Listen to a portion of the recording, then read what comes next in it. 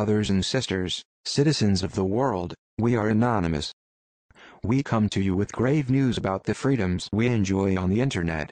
They no longer exist. A few of us have information regarding a virus the US government created, and we are trying to release the evidence.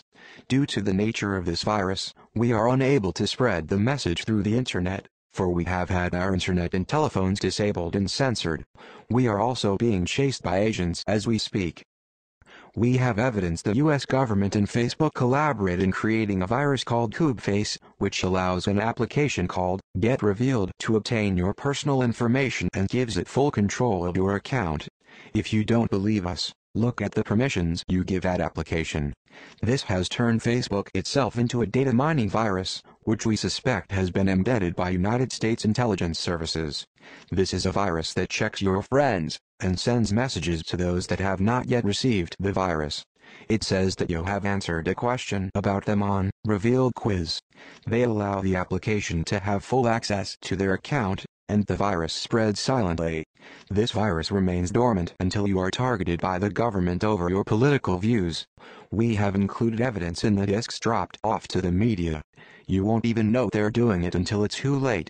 Facebook refuses to press charges against the creators of this virus, which plagued Facebook for years, and this is the only virus known to have affected Facebook. The government invested $50 million into Facebook through intelligence contractor company In-Q-Tel in 2009. A few months later, Xvid emerged. This is the return on investment In-Q-Tel got. Facebook itself is a virus.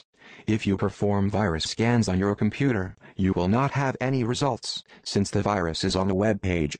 Facebook also gives itself access to monitor your online traffic, even when you're logged out of Facebook. This virus gives the operator God mode over your computer and all internet traffic sent from your computer.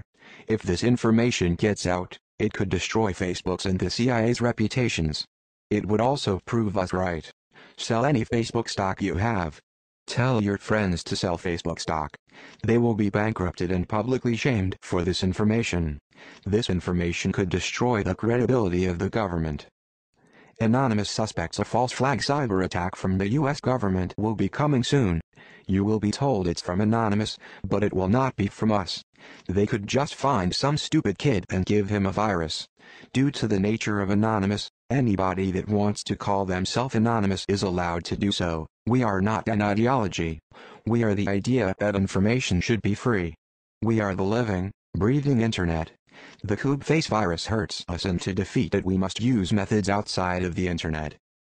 We have contacted local ABC, NBC, CBS, and Fox affiliate and our local newspapers about the Xvid virus. We have informed online media. They have so far refused to even listen to the evidence. They are part of the problem. The media does not want to talk about this due to a conflict of interest with the government. They refuse to discuss Raytheon's Riot program, which will integrate all the intelligence and spy tools the United States government has at its disposal. They refuse to discuss Trapwire, which authorizes the government to access private surveillance systems connected to the internet. They refuse to discuss the very real decision to arm drones flying over the United States. They refuse to discuss the terrible impacts of gun control in any meaningful way. They refuse to discuss FEMA camps. But, most damningly, they refuse to discuss the upcoming civil war that will occur if the government continues with its plan. We do not want civil war. We do not want violence. This government is becoming tyrannical and the people are unaware because the media is complicit with the scam. We want to safely replace the government before things go too far. What we will replace it with will be up to the people. We want the internet to remain free and open. We want peace in our lifetimes. To do this, we must show the people of this country the corrupt underbelly of their governments. What we have right now is slavery. If we are not free to think, we are not free to talk. The First, Second, Fourth, Sixth, Eighth, and 10th Amendments, the bulk of our Bill of Rights, have been destroyed. The Fifth Amendment is under attack. Soon, we will have no rights at all. We must stop this before it stops us. This past week we have seen an executive order from President Obama that effectively turns all private companies into spy agencies, funneling information whenever the intelligence community demands. For this reason, We are giving them an ultimatum. We will inform all of our local media. All news agencies have until February 22nd, 13 to satisfactorily report on these stories.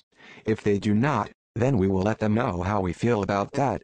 Mass protests outside media companies that do not comply with our demands will occur beginning 2/23. Today, February 18, 2012, Anonymous is announcing the launch of Operation Endgame. If you believe us, spread the text of this message to save one of our own. Make 100 copies, take a day, and paperstorm this all over your cities. Coordinate as necessary. Contact your local news stations and newspapers by phone, not email. This must happen by word of mouth. If the government knows you know about this virus, you are in danger too. Do not speak about it over the internet unless you are willing to take the significant risk. In summation, this operation has two parts. Part 1. Spread the message using paperstorm tactics and social media if you wish. Part 2. Contact all your local affiliate. The media that speak about it meaningfully will be spared our wrath. We are anonymous. Together, we will show them how legion we are. We do not forgive injustice, secret killings, and censorship. We do not forget media organizations that kept its citizens in the dark. To the newsmakers of the world, expect us.